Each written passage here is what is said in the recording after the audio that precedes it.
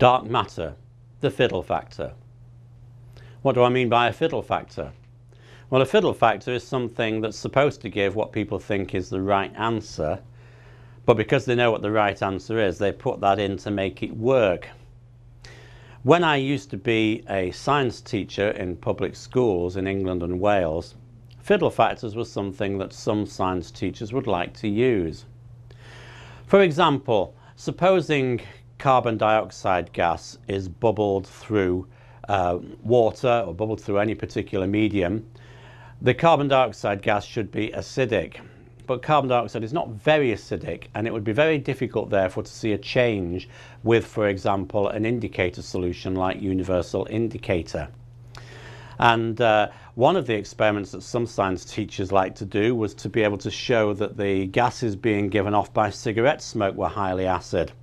So in order to do that, they had the carbon dioxide bubbling through universal indicator solution, but prior to the experiment, they put a slow-moving drop of sulfuric acid on the inside of the flask, which the pupils haven't noticed happen, so that by the time the experiment had gone on, that drop would run down, go into the solution and turn it the bright red colour that strong acids would produce.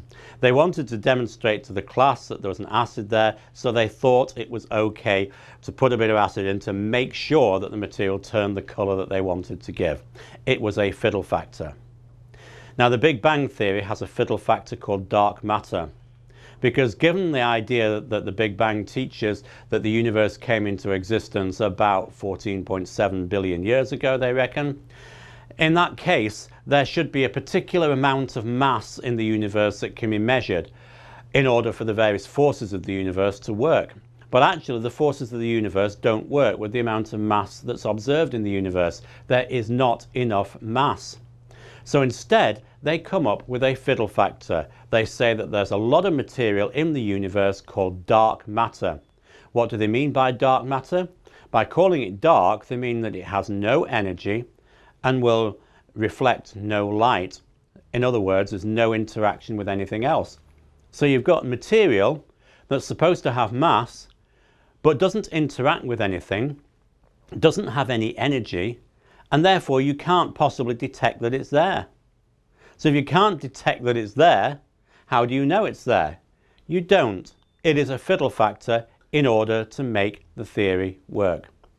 The Big Bang Theory is, in fact, in the manner that I described in a previous Creation Bytes, it's a theory like a student auto. It's held together with duct tape. Dark matter is simply one of the pieces of duct tape without which the Big Bang Theory would fall apart.